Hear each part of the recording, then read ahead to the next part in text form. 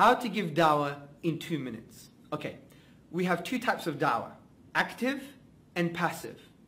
Active dawah is when you're engaging in conversation. You ask people questions. Passive is when they ask you a question.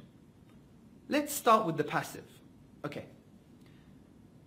Excuse me, Abdullah, why do you have a beard? That's a very good question, John. Thank you for asking that question.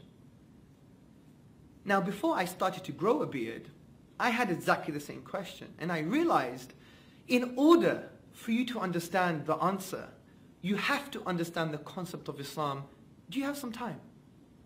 Let's do another scenario. Susan comes up to Aisha. Hi, Aisha. Why do you wear the hijab? That's a very good question, Susan. And before I started to wear the hijab, I had exactly the same type of question. And I realized, in order for you to understand the answer, you have to understand the concept of Islam. Do you have some time? Let me just do this again. Hello, John. I would like to know why you guys pray 5 times a day.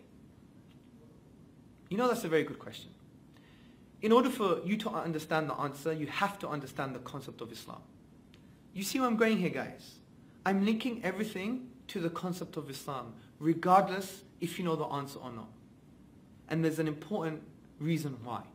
But let's start with the active, and then I'll get to the reason. Active dawah. Say I'm holding a leaflet. Excuse me, ma'am, excuse me, sir.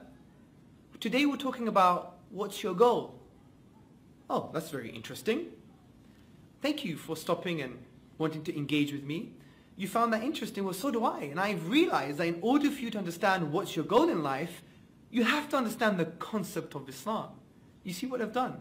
Even by asking him a question, I'm linking it to the concept of Islam. Now, why are we doing this? Because, brothers and sisters, our answers come from Tawheed. Our answers come from our concept. Meaning that Allah subhanahu wa ta'ala exists. He is one. He deserves to be worshipped. The Quran is a miracle. It's His revelation. And the Prophet sallallahu alaihi wasallam is indeed the final prophet. If we establish this concept as a truth, then whatever comes from truth is true. So when you explain to them the concept, then you've given them the foundation. Because, brothers and sisters, there's no point just debating and having arguments all the time and trying to rationalize everything. Because everyone has a worldview. It's like having glasses on. If my glasses are tinted green, I'm going to be saying, look at that building, it looks green.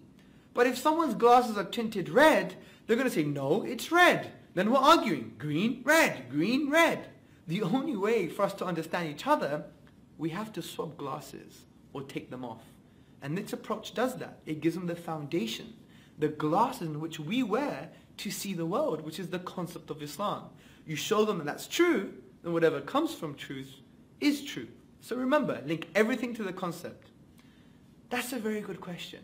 In order for you to understand the answer, you have to understand the concept of Islam. Let me give you some tips though. Someone may say, I just want a yes or no answer. Yes or no, yes or no. I would humbly say, well, that's very interesting, but yes or no is not the answer. For example, what's your name? Yes or no. How many days in the week? Yes or no. What's your views on abortion? Yes or no. Yes or no doesn't represent the true answers. So if you're sincere, then you'll know. You'd have to give me some time for me to explain the concept. So that's how I would deal with that contention. Another contention is someone may come up to you and say, I heard that you guys want to drink baby's blood. Now you're not going to respond by saying, well, that's a very good question. In order for you to understand the answer, you have to understand the concept of Islam. No, you don't do that because you're implying that we do drink baby's blood. In these type of questions, this is what I would do. Of course we don't drink baby's blood. Are you crazy? But in order for you to understand anything about Islam, you have to understand its concept. Do you have some time for me to explain this to you? I know in the beginning I said 2 minutes, but that was in a way to get your attention, and I really thought it would take me 2 minutes, but regardless, I think it's worth it. So follow this approach, and it's a very easy way of giving dawah. Assalamu alaikum.